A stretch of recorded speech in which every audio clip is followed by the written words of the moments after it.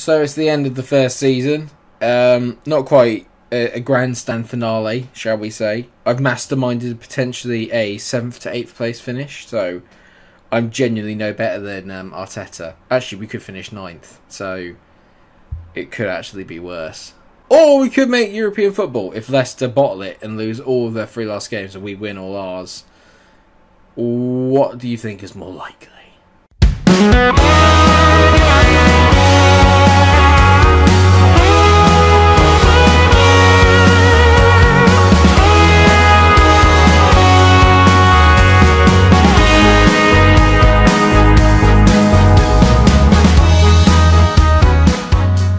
We can dream, viewers, we can dream. As like I said, we are currently sat in 7th position. Let's actually bring it up so we can see and put my headphones on to make it look like I'm ready. So like I said, that Leicester are currently sat in 6th, 9 points ahead with 3 games to go. Do the math and you will realise that that means we need to win every single game and they need to lose every single game. What I've decided to do is I'm going to play at least the first game against Leeds today. Should we win this game, and Leicester lose, then we will carry on. But if Leicester win theirs, I will probably sim till the end of the season and we will have a little chat about what comes next, aka the axe on my head. And with that in mind, we're going with the team that has performed so well over the last few games. That includes obviously Darwin Núñez playing up front and Odegaard in that cam position, which seems to have suited him so well. There's even been an upturn in form of Alan St-Maximin. I mean, I can't believe it. I'm as shocked as anyone. I forgot Aubameyang was coming back to the Emirates. That's a guaranteed goal for Leeds. Well, it may not be the season that we wanted. It may not have ended the way that I wanted it to, but I do feel in the last few months there has been progress made in the squad with the way that we played, as Aubameyang literally races around 2 of my players there. God, they got so much speed with him and Rodrigo up front as well. I will obviously be keeping an eye on what is going on with Leicester. Do not worry. As soon as I know what's going on there, I'll let you know. That's not a foul, I see. Odegaard, good ball there. Pepe hits it wide, looking for Alan St-Maximin. He's up against Jamie Shackleton. Goodbye, Shackers. Maximin to Núñez. I can't believe that that's not gone in. I can't believe that that's not gone in. Maybe I should have hit it first time rather than taking my time to set myself. Good play there by Gabriel, sitting Rodrigo down on his backside. Tilly into Odegaard. Odegaard, nice ball to Pepe, who lays it off to Partey. Partey plays into Nicolas Pepe. Pepe, bang! He's not very good on his right foot, but that's one hell of a finish. You wouldn't know it. It's the 17th goal of the Premier League season. Oh, yeah. Love that channel. Great play by Pepe. Great play by Partey. And a sensational finish from our main man. Not bad, sir. Not bad. You will definitely be staying over the summer. Do you worry. Lovely defending there again by Gabriel. I feel so much more... I don't know. I just feel better at the back. I don't know if just my defending's improved or... if the players are just getting a bit better because of the confidence, I don't know, but I feel a lot more solid at the back and defending wise. I feel a lot less panicked every time they come near the box. Nice play by Leeds here. They're trying to find Aubameyang. He's dropping so deep. I never saw him play a pass like that for me. Aubameyang on the ball. Anyone want to go to him? Saka's tackling now as well. Everyone's making an effort not to let Aubameyang score. I love it. 1-0 at the break. Yeah, very compact, very composed, very good overall, I'd have to say. I'm feeling pretty content. I've not seen any other score lines come up, so I'm guessing that we're playing at a different time to everybody else. Back to Partey.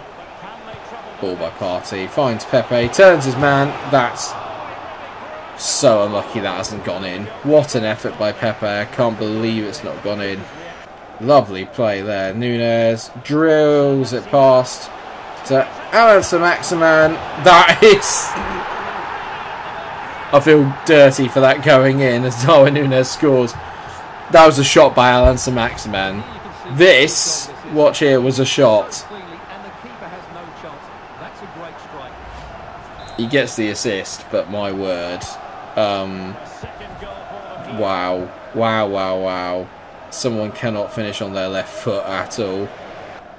Saka into Pepe. Pepe dances inside his man, bends it. Great save there by Meslier.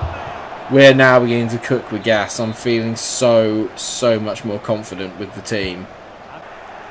That was nearly beautiful from Alan to Maximin. Great play by Partey. We're toying with Leeds now. Neves hits it. Oh! I've been waiting for a Neves pile driver all season, and it hasn't quite happened. I know he scored, but not one of his trademark curling pile drivers. Saka, what a ball into Nicolas Pepe. You're away, my man. Pepe, bang. 3-0. Crucial, beautiful, clinical. It's everything. I love him so much. I don't know. I was just saying words there. I don't think any of them made sense, but you can tell Messi is kind of telling me, go on, go on, go on. Where am I going to go? And I just go, right, I'll just put it to your left-hand side, mate. Lovely finish, great goal, great performance overall. The only thing that we haven't had is a Darwin Núñez goal. It's literally the only thing this game hasn't had. But his hold-up play has been so good. Neves, good ball to Pepe, he finds Núñez. Núñez to Pepe. Pepe drives away. Oh, I tried to hit it and he didn't, but he shoot. I just got too close to the goalkeeper. They played by Arsenal. Ah, Gabriel was going to release us there. I could have got Pepe a hat-trick. I'll take a 3-0. A very, very comfortable victory on the day. Darwin Núñez did score, sorry, I forgot. So Maximin had that wonderful shot that hit him and went in. 8 shots to 2. Less possession. Better with the ball when we did have it. Perfect. Leicester have not played yet. They've not played yet. Let's see what happens before the Newcastle game. Damn, Leicester drew, and with that means we can no longer qualify for European competition, which is gutting. And then they won, so it is over, which means what I'll do is I am going to advance, because there's no point in worrying too much about the rest of the season. Let's just simulate it through. We can see what the scores will be here. We beat Newcastle 2-1. Ended the season in very good form, to be fair. If we beat Everton, we've had a sensational finish to the season. It's just a bit of a shame, really, that my start was so bad. Everton at home, lost 1-0. Well, we get £159 million for finishing 7th.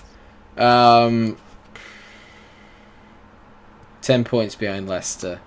There's a lot of work to do for next year, but I feel like maybe towards the end of the season, that little run of form has maybe given me a bit more confidence, but I still have some concerns.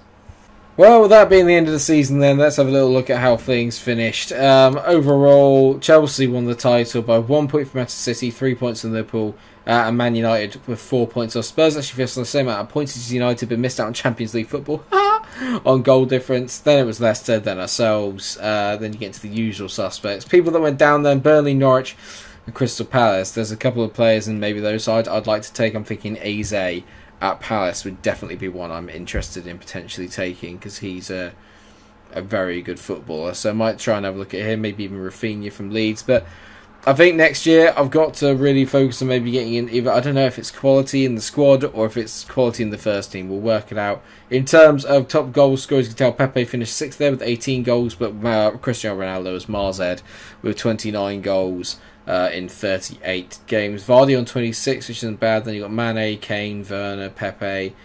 Salah down in 14th seems a bit odd, but Roberto Firmino also got 14. Yeah, I'm not really sure how I feel about that, if I'm honest. But either way, what I would say is that... Oh, hang on. What was the assists like? Ramsdale actually kept the 3rd most clean sheets. Interesting. Pepe does get the most amount of assists, though, so you can tell he basically averaged just under a goal involvement. A game, which is pretty impressive either way. It doesn't look like I'm going to get sacked, which is good. But at the same time, what I'm thinking is that I do need to add a little bit more quality to the side, but I do still have to keep it realistic, which means that we're not going to be fishing from any of the big four, maybe even not from Leicester and Spurs. Well, not that I'd buy anyone from Spurs anyway, but you know what I mean. I've got to play it relatively like you would do. Do you know what I mean? We can't just go and start buying all the best players if we get that amount of money. I have no idea what the budget will be. We'll find that out at the start of the next episode, which will of course be the start to Season 2, and make no mistake about it, I need to improve. So let's hope that we can do that. What I would say is thank you so much for watching this first season of my Arsenal save on FIFA 2022. It's been amazing. It's been great fun. Thank you for all the comments. Thank you for all the support. we will be back for Season 2 with some new intros, some new signings, and hopefully a better finish and some, well, yeah, just a better performance all around the season. Trophy silverware needs to be won next season, definitely. Until then, everyone, take care of yourselves and stay cool. Bye!